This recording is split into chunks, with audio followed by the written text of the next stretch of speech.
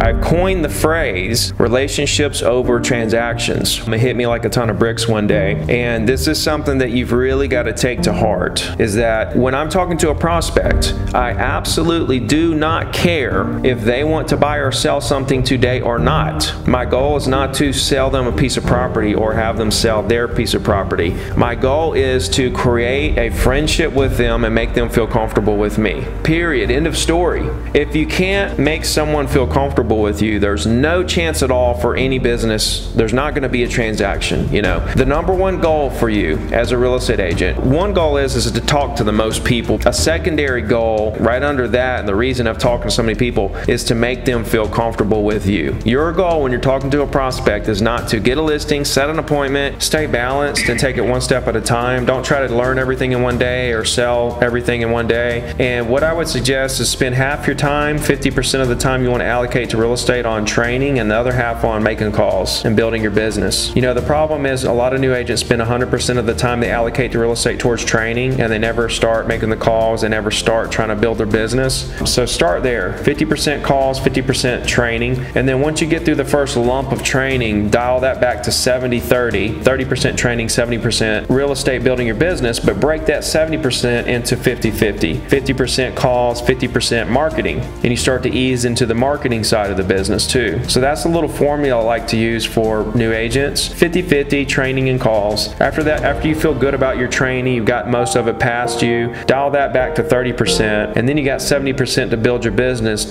Cut that in half and add marketing in there, and that's going to be social media, that's going to be building your weekly email, that's going to be your SEO, your website, you know, dealing with your database, you know, postcards, letters, you know, whatever. Listen, man, geo leads are great and all, but I'm going to tell you where the gold is. Okay, you ready for this? Old expires.